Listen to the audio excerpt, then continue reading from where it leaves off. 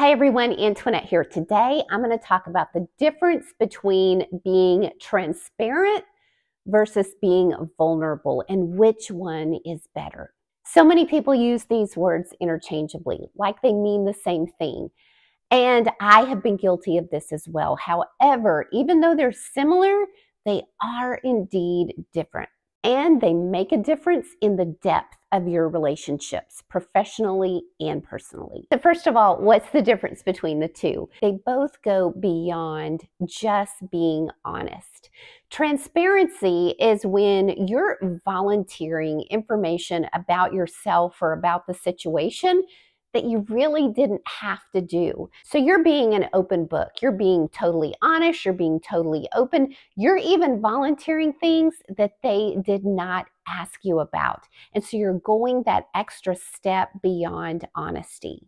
However, vulnerability goes the step beyond transparency. Because vulnerability is not only being honest about the situation and what's going on in your life, vulnerability is letting a person know how you feel about it, your emotions. And that is a whole different level whenever we start sharing our emotions about something. So let me break out a couple of examples as to what this looks like and where vulnerability will take you versus where transparency stops. So say, for instance, somebody asks you how your job's going, and you've just lost your job. And so because they've asked you, you're being honest about it. And you say, you know what? I actually lost my job.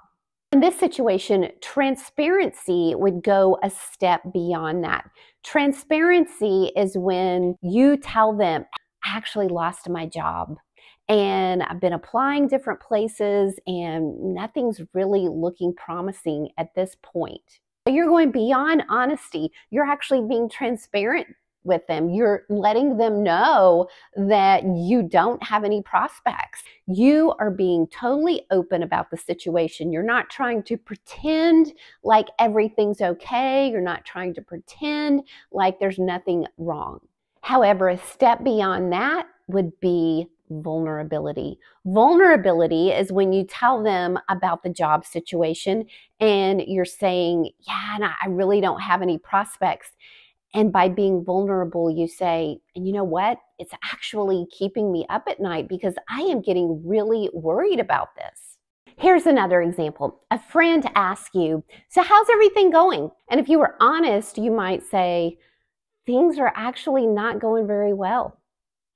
To go beyond that would be to be transparent and say, things are not going very well. I actually had this disagreement with my best friend and we're not even talking to each other now. We had this disagreement several weeks ago and I've been texting her and she's just not responding to my texts. To be vulnerable is to go a step beyond that, telling them about your disagreement with your friend and that your friend's not responding to your texts. And then to say, and you know, this is really bothering me because I really do miss her friendship and I wish there was a way that we could get over this. So you see, vulnerability is letting people see into your emotions. And in these cases, as you can see, vulnerability is when we're revealing things about ourselves that show our imperfections, that show our humanness, that show that we're not this perfect person. That's what being vulnerable is all about. Now, why do we want to do that? Transparency helps develop trust. Whenever we're transparent with someone, they feel like they can trust us because we're going to be totally open. However, there's a trust but also a guard up. But when we're vulnerable with someone, we're letting that guard down. We're saying that I'm going to trust you by telling you this, and I'm going to let my guard down. I'm going to reveal something about me that shows my imperfections. Believe me, it takes such courage to do that. And the amazing thing about the more vulnerable you are in the right situations, whenever you're trying to deepen a relationship with someone, personally, even professionally, is to show some of that vulnerability and know that it's going to help deepen that relationship. It's going to help build trust. And if you are vulnerable, you're going to realize that it takes a lot of confidence to show vulnerability.